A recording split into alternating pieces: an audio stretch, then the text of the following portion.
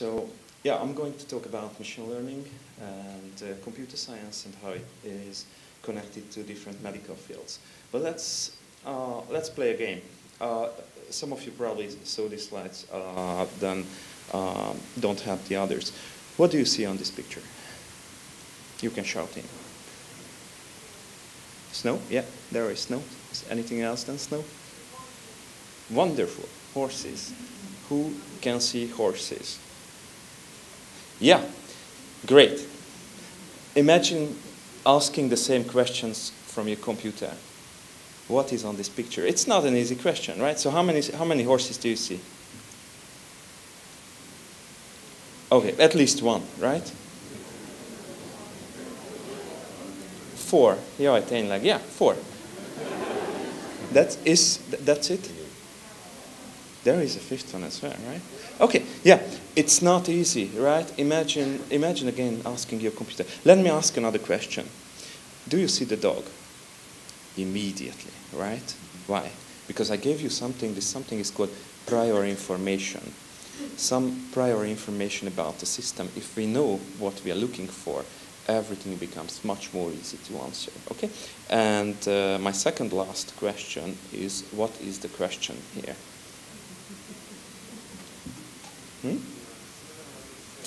Oh, yeah. So in the middle, are they the same or not? You sure? Okay, okay. They are not.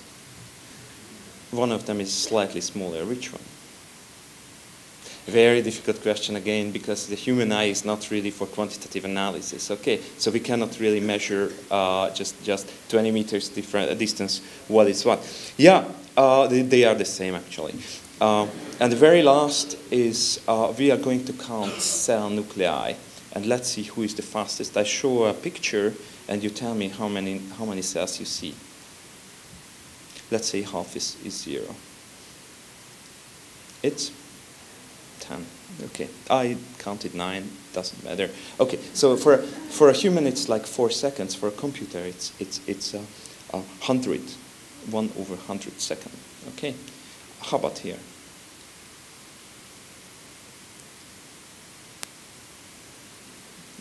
Good. Yeah, 10% in biology is fine.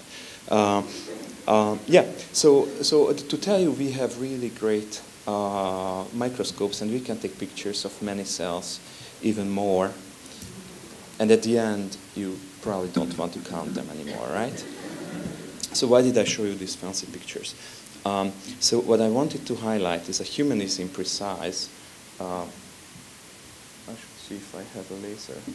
It's probably not, but I have a mouse. Yeah, a human is imprecise, slow, but intelligent, right? So we cannot really measure the size of the box. We are rather slow in counting things. But you could see the horses. My computer would have very difficult time to see the horses. And whereas the computer is precise and fast. And my research group tries to put these red things together, okay? It's like being precise, fast, and intelligent. Why is it important? Let me show you a video of a biological experiment. What you see here is so-called microtiter plates. 384 experiments can be done in each of it. And what we were interested at, we switched off genes one by one in a human genome, and we infected cells that were missing one of the genes, and we were interested what is the effect of the cells if we infect them with Salmonella bacteria. Okay, so this is a so-called human genome-wide screen. This was actually the first one we did in Switzerland some years ago with microscopy, and we could say what are the genes that play active role in the infection of these bacteria, Salmonella. So you can imagine the data amount is big. It was 10 terabytes data what we had to work on, and it's even this time, 10 years later, is still a lot of data. That time it was like really amazingly a lot. So we had to be precise, fast, and intelligent, because no way that a human can one by one check these pictures and say something. Okay, so my research group's name is Biomag, and we are working on all these aspects of working with images. First, image quality improvement, image segmentation, tracking, machine learning, phenotyping, so to say what cell is what, And finally, I will show you an interesting technology we developed last year about how to isolate single cells from native cultures or native environment. Yeah, so if it comes to correcting pictures, if you look at a picture like this, you see fantastic sea, couples, columns, beautiful seaside. Probably your eye doesn't recognize, neither mine, that the corner of the image is much darker than the middle, right? If I take my computer, it happens, yeah? So what turns out is actually the corner is 3 times darker than the middle of the image. Very bad, and the bad, even worse news that it's the same phenomenon there in microscopy as well.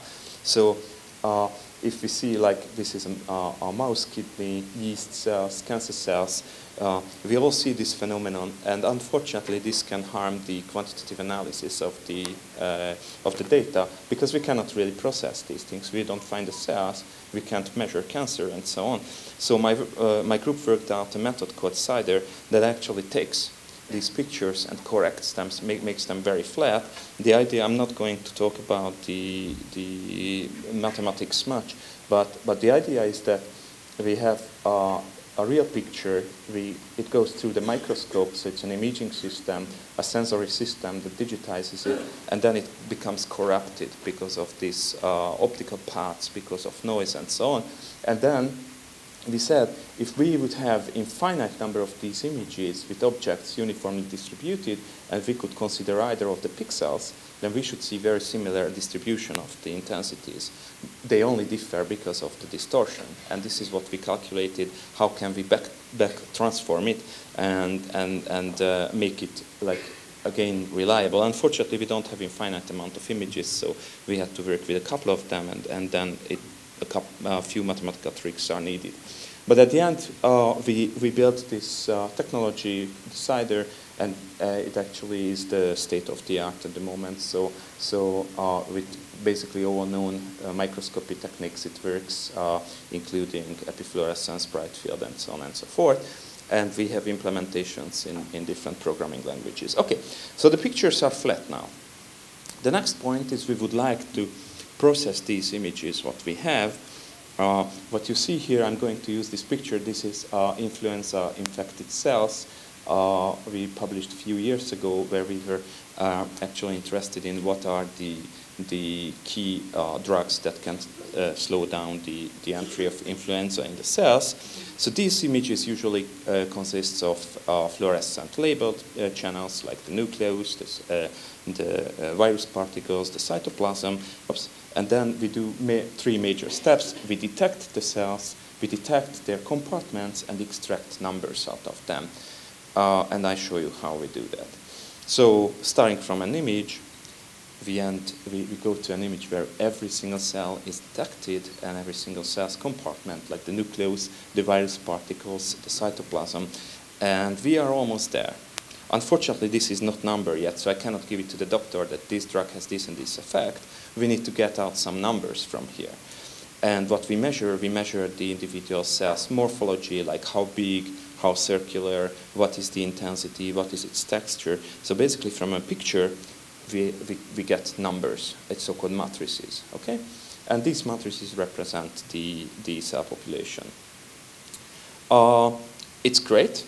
Luckily or unluckily, not every single cell is like so nicely distributed. They are often like no labels, like no fluorescence labels. They grow on the top of each other, they touch each other, and this is where my research group is very interested. That can we develop methods that actually resolve this very difficult problem of like microscopy side effects? And I just brought you 1 or 2 of the examples. One is when cells are growing on the top of each other. You see here, like cell cultures in like cancer cultures really love to that.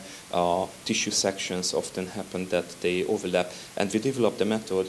Remember, I was talking about prior information. Here, the prior information was that we know that the cells are circular, and we also know that if 2 cells are on the top of each other, the very interesting thing happens is that the intensities become brighter. This is not a big discovery. It's just because microscopy is an integrative technology, so it counts how many intensity particles we have under a certain area. So if we have 2 cells, then the intensities are doubled.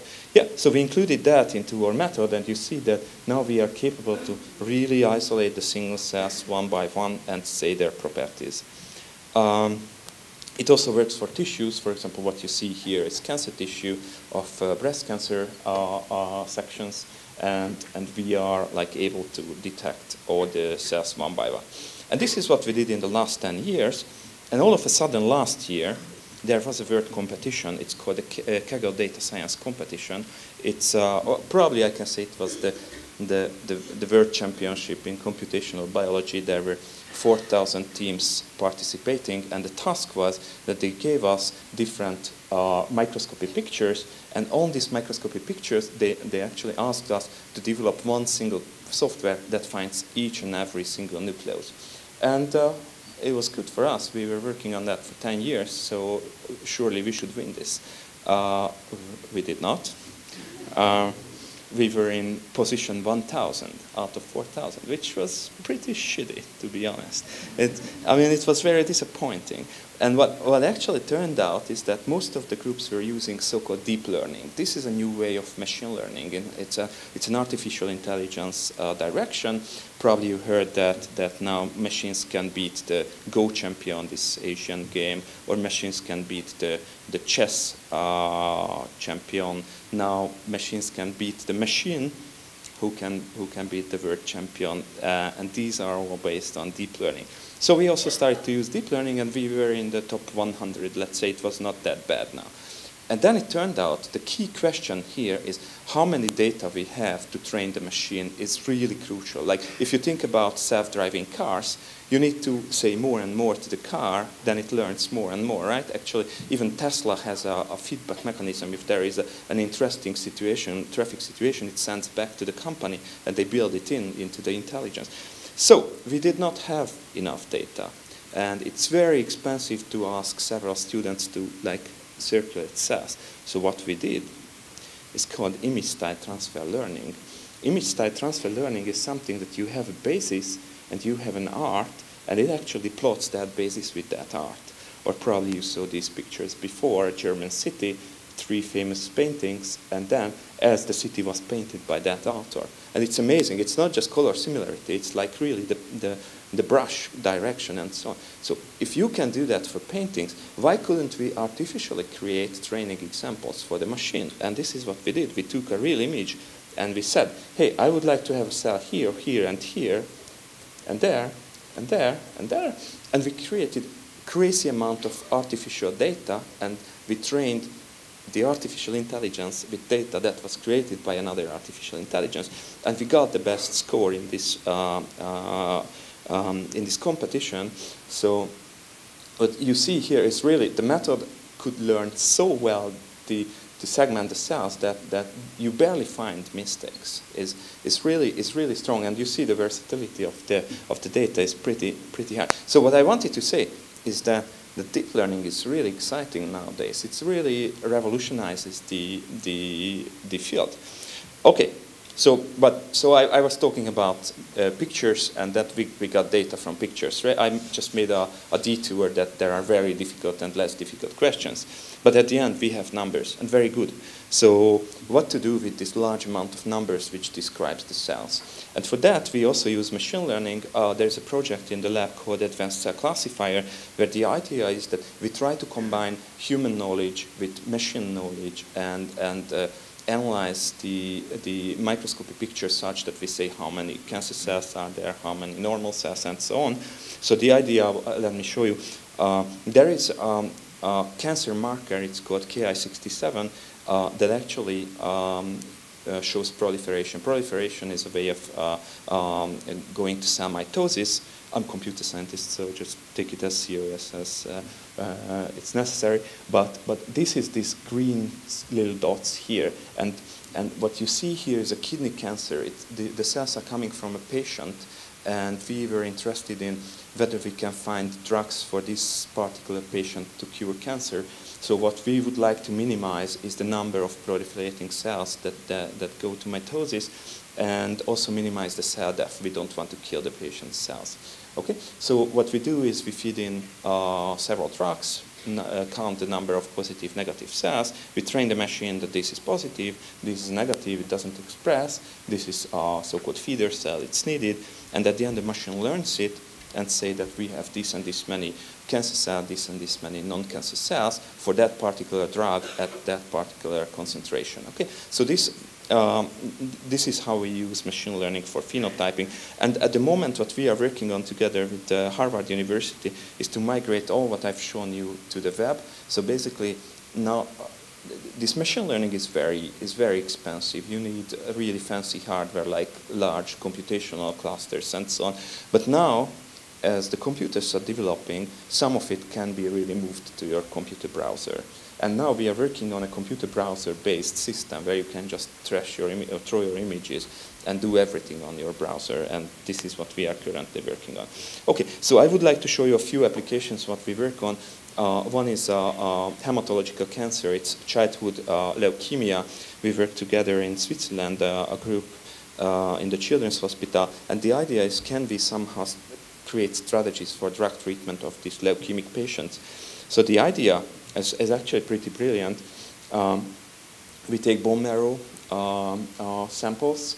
I don't know if you know Hungarian bone marrow, it's csontvelő. Okay, so we take bone marrow samples, we take leukemic cells, and we put drugs on the bone marrow and put the leukemic cells on the top of it and see how well the bone marrow survives versus how well we can kill the leukemia cells. So for example, this is like a great drug. It actually killed almost all the leukemia cells, but you still have the bone marrow layer. And we are hunting for drugs that can do that. And we developed, again, deep learning methods that from one picture can analyze how many of this and that cell we have for certain concentrations of the same drug. Okay, so the method is really now in clinical use since 2-3 years. We already treated more than 100 patients based on the picture output and strategizing what is the drug. So it's not a diagnostic system. It's a diagnostic aid system or something like that. To help the doctors to decide, but it's really very heavily used nowadays. The other one, what we are very heavily working on is solid cancers in my Finnish group. So the idea is that we have a patient, we take oncological sample from the patient, we create cell models. Probably if you're interested, you can read about it. It's a hell difficult thing to create a cell culture from a patient, and then we test different drugs on those cells, and then do imaging again, what I said, like microscopy pictures, bioinformatics, and try to report back what is the best drug candidate for that particular cancer. Here, unfortunately, I cannot report so great progress. We have a couple of patients who were treated, but not more than 10. So it's still ongoing. And very lastly, and I don't know how well I am with time, but probably I need like 3 more minutes, so I would like to show you a technology called Kami. It's very interesting in this probably because last year I was awarded by the Sender the how it's called grant because of this. So the technology tries to put together all the things what I've shown you, starting from cell culture or tissue culture. We microscope all the cells, detect what is what, and then go there with a small CNC machine. And once we detected what is the type of it, we can say that I would like to get a number 1, and we cut the single cell out with a laser, and we collect it and can do molecular analysis on that single cell. So to tell you, so like a hairpin is this big, then a cell is like this small, and the cutting is like 1 micron. Okay, so I can write your name with this laser into your hairpin very easily. It's a really precise one. And oh, sorry, that's some sort of music in the lab, but this is how it works. Oh, sorry, I don't know why it flickers, but this is when real time the machine is cutting. And now we really advanced a lot with this technology since last year. So we started a project called Deep Visual Proteomics together with Matthias Mann and Emma Lundberg. Matthias Mann is at the moment the most cited scientist in the world. And he's working in proteomics, And what we are building is from a patient, we do imaging, capturing mass spec technologies and then clinical knowledge combined with the mass spec and try to treat, it's actually for melanoma patients at the moment. And I can tell that now the paper is coming in the largest journal in the world out very soon, so it's becoming a very exciting technology. And it was really nice, actually. It was supported by the Zuckerberg Foundation as well as the European Union. So this is what we are currently working on. And very lastly, I wanted to show you one video about 3D. So I've shown you imaging, single cell isolation, and all the machine learning, but a very big challenge now is, can we do the same in 3D? And we work with Gábor Tamás group in human brain, and the question is, can we target a single cell in the human brain, identify it, and pick it out? And what you see here it looks almost like a spaghetti. It's very difficult to work on a human brain. We find a particular cell, we control the pipette there, and we need to be precise. The cell is very small, and once it's there, it sucks in, and then we can measure certain properties like electrophysiology or molecular content. And what you see here, the machine was not touched by anything. So it selected automatically a cell, controlled the pipette there, and made the connection, and then we can start measuring or isolating the single cell. And to tell you, it's not easy. So we have two coordinate systems, like one the microscope, one the robot. There are cells in the way, so if we hit another cell, we need to hijack it. The whole stuff is moving around, and we need to track it real time and so on. So it's a difficult process, but now we have the working system. If you want to read a little more what we are doing, I can send you. We have a few review papers recently published in screening, data analysis, machine learning, and also 3D technologies. And with that, I would like to thank to my Finnish group, my Hungarian group, my collaborators, and those who give money to Burn. And thank you very much for your attention.